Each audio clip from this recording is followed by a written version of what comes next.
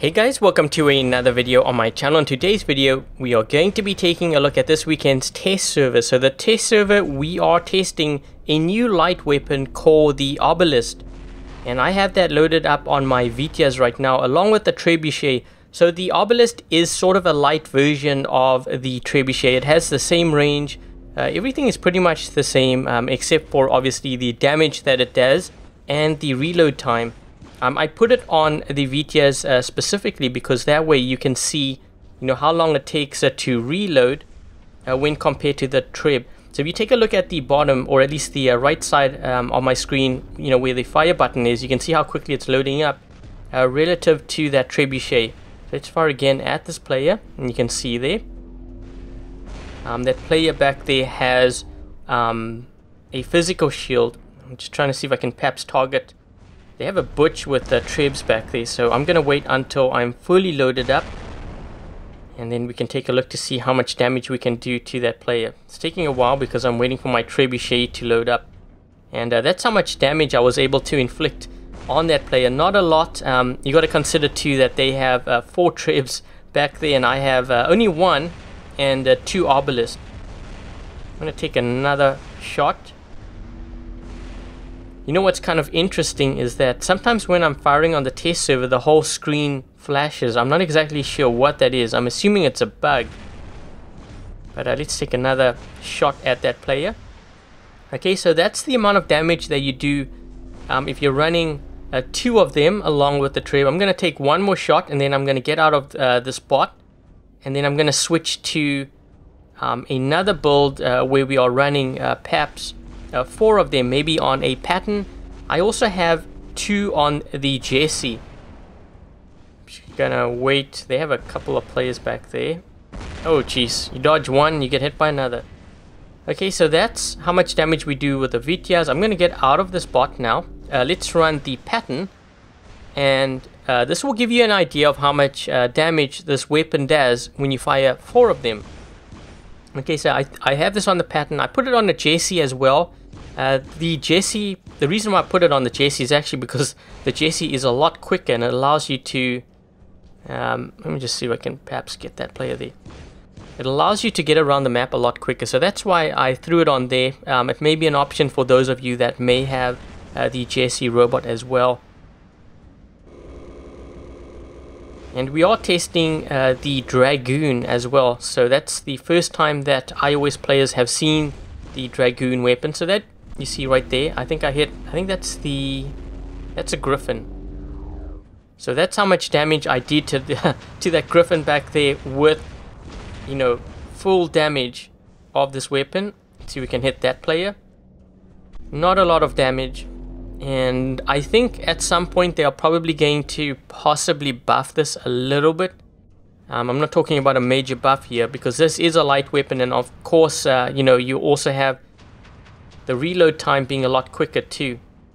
The thing with this weapon, because it's a light weapon, you can't make it too powerful,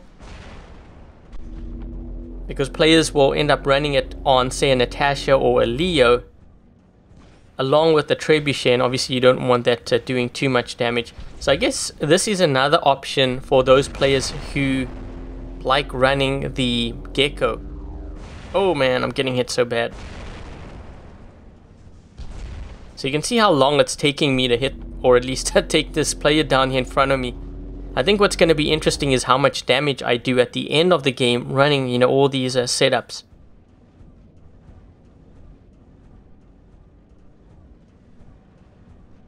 Trying to see if I can perhaps get a shot in on this player here. So there we go. I was able to take him out.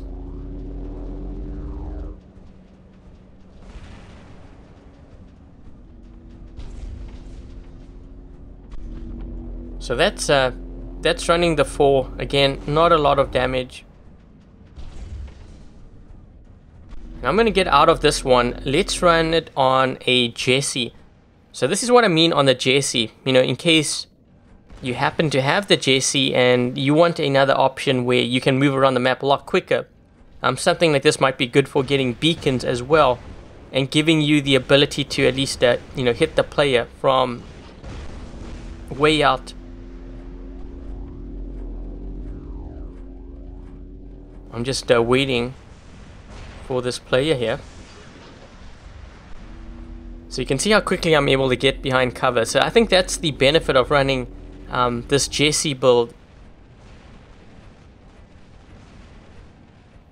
They're looking at me. I'm just waiting. I'm trying to bait that player out. Oh! Oh, wow. They got hit by... Was that the Dragoon? Yeah, it was a Dragoon. What is the range on that thing? I think it's like 500 or something. But I will be doing a separate video on that just so that you guys can see, you know, what that weapon does. The range and everything. Trying to see if I can find a target here. I think I prefer the Arbalest on the Jesse just because I can move around the map a lot quicker. I kind of like that. Trying to see if there's a player out there that I can hit. And I think what I like too about this weapon is just the visuals. I prefer the blue over the Trebuchet color.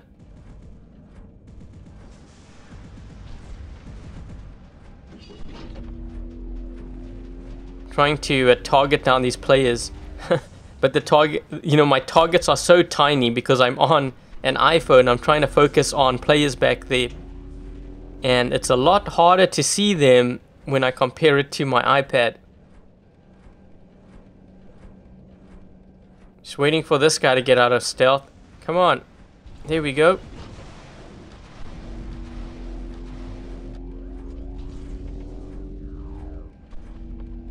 I'm gonna take a couple more shots here with the Jesse.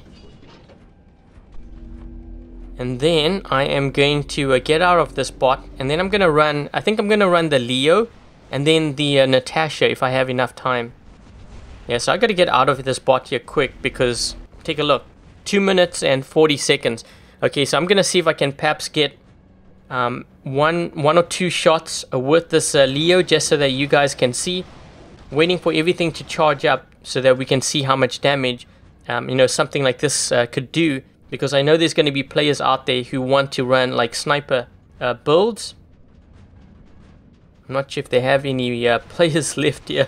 I'm trying to find a target before the game ends. Let's see if we have there's this player over here. He's getting the beacons. This one's smart. While everyone's back there fighting, this guy's getting the beacons. He's gonna win the game. This is the game winner right here. Okay, so that's how much damage I do, and I don't believe I hit anything. It was a clean shot. I'm gonna try to see if I can perhaps get another clean shot. And there's a player back here. Yeah, I think they ran behind. I think they ran behind that pillar back there. So let's see if we can get... I just need one clean shot, and then I will hop into my Natasha.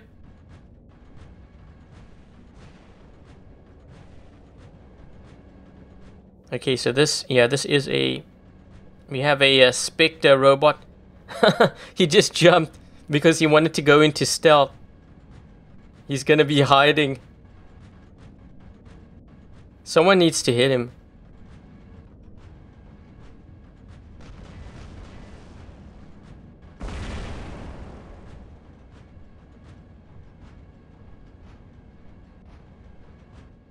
Come on, move to the side.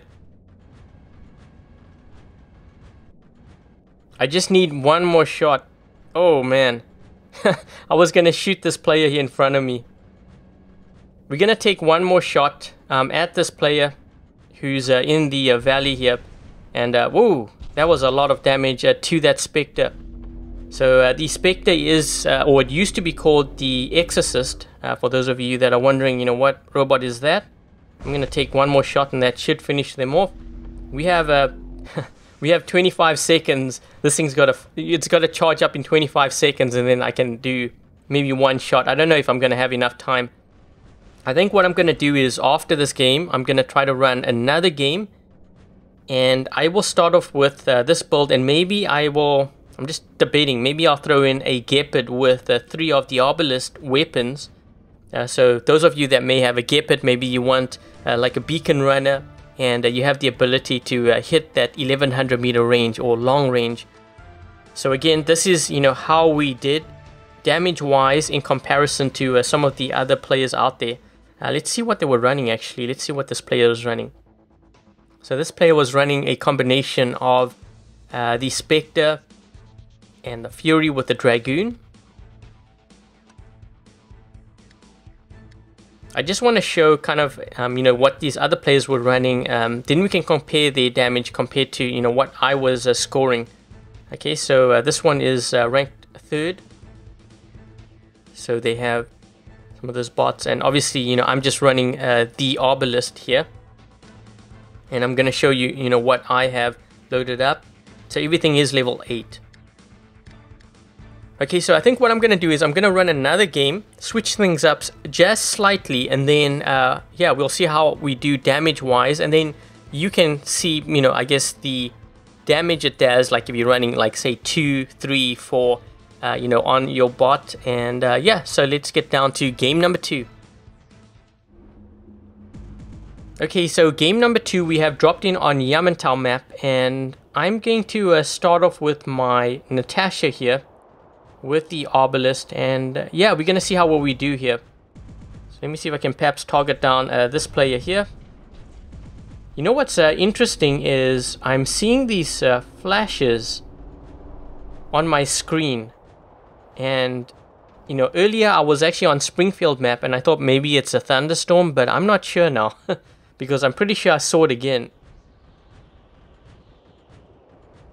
Trying to see if I can perhaps get this player. You see their legs below that ramp there.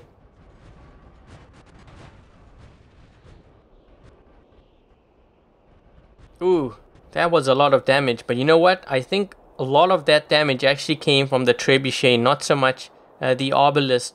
But what I will do is, because I have a Geppard in my lineup, and I'm going to be using that, and we can see how much 3 does.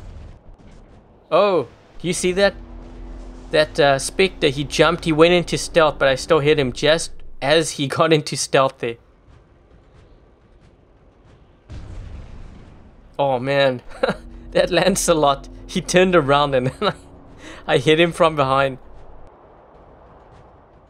That's why you never turn around and you look elsewhere. Always keep your eye on your opponents. There's always going to be that player. Oh, he did it again. Oh, no. It's funny because he was looking around. He didn't know where it came from. I'm going to try see if I can perhaps do some damage to this player down below, because I think that's a player that hit me. But I'm waiting forever for my Trebuchet to load up here. There's also this player here. What is this guy in? Ooh. Oh, you know what? That's a Carnage. I think that's a Carnage that I hit back there. Okay, so we have a Carnage up top here. Let's see if we can hit him. And for those of you wondering about the whole, you know, the Spectre robot and the Dragoon weapon, I will probably be doing a separate video, at least on the Dragoon. You know, I'm going to run the Spectre, see how well, you know, that plays out. You know, whether I need to actually do another video on it, because apparently they have changed a couple of things for that, and I want to review that once again. But I'm not sure if I'm actually going to do a video on it. We'll see. Trying to hit that player there.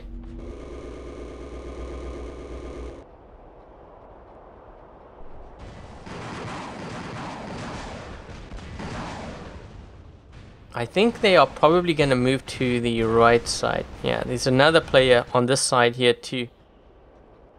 Let's hit him. Okay, now that I've actually taken a few shots with this Natasha, I'm going to get out of this build here, and I'm going to run the Geppard. And I threw this in because I know there are some players out there that want to run like a troll bot or a beacon runner. And there are some that actually run this with the Gekko. But maybe you don't want that. Maybe you want another option, and this could be another one, or another build rather, that you may want to try out. Okay, so let's run this and see how well we do. Oh man, I got hit by... Notice how many times I got hit there? I managed to get a player down below, but I got hit by a butch. And look at my health. Okay, so that's how much damage 3 does. So if I get taken out here, that's fine. And there's a butch back there. I'm trying to hug the wall here, and there's a guy on the left side of me too. I'm so gonna get taken up by that butch. He just needs to get me on the side here too. 1970.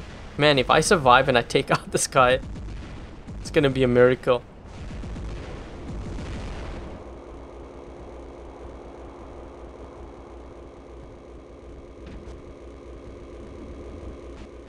He's gonna be jumping. He wants to take me out because someone just needs to breathe on me right now.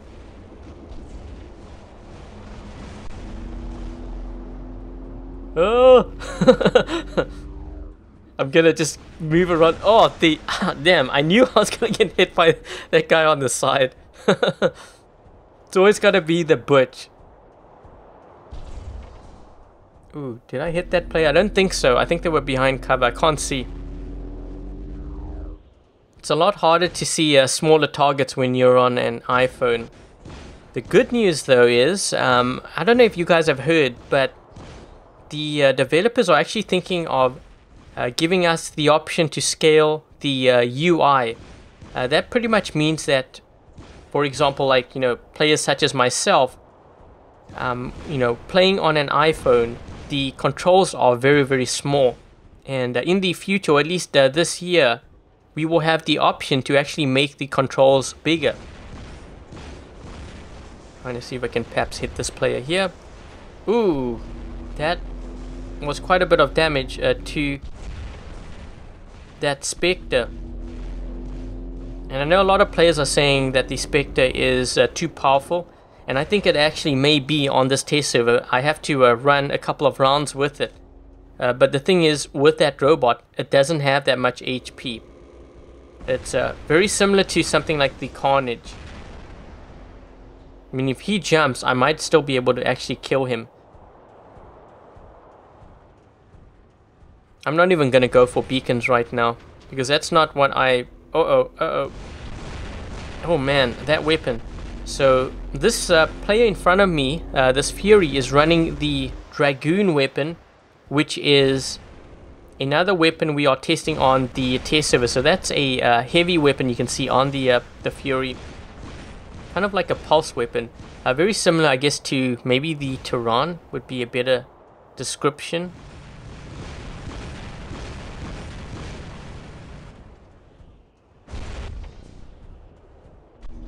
I'm trying to hit that butch back there, just to be annoying. I think this is more of one of those weapons where, you know, like you get hit by geckos, it's annoying, and if you are out in the open for too long, then you can get taken out. I think that's one of, this reminds me of one of those weapons. Yeah, 4 of these don't really do that much damage, but I don't think you want it to do too much. Guys, I don't know if you saw that, but I was looking into the distance and I saw my screen flash. So again, I think it might actually be a bug. When I was on Springfield earlier and I saw that, I thought maybe the developers are thinking about adding sort of, you know, environmental effects. So for example, let's just say there's a thunderstorm and you see the sky light up like that. Maybe they are testing that, I'm not sure, but it almost looks like it may be a bug. Because there's no clouds in the sky right now, it's a clear sky. So yeah, I'm not sure about what's going on there. I'm trying to hit that butch. Oh man. I think they're getting annoyed by me because it's just a couple of shots. Oh, look at that. And I'm kind of hitting him, but not by much. There's only 2 players left on my team right now. So this game's not going to last for very long.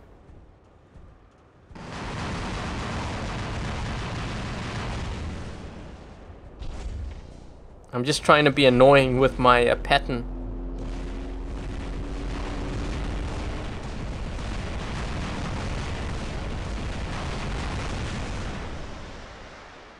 And let's run with the Jesse. So I think what I'm going to do is I'm just going to run all the way to the left side, because these guys are going to be... yeah, they're going to be spawning, or at least getting to our spawn here. And if you take a look at the timer, 52 seconds. So I got to survive for 40 seconds here. And I'm looking at, yeah, I think, I don't know, the beacon bar is very close.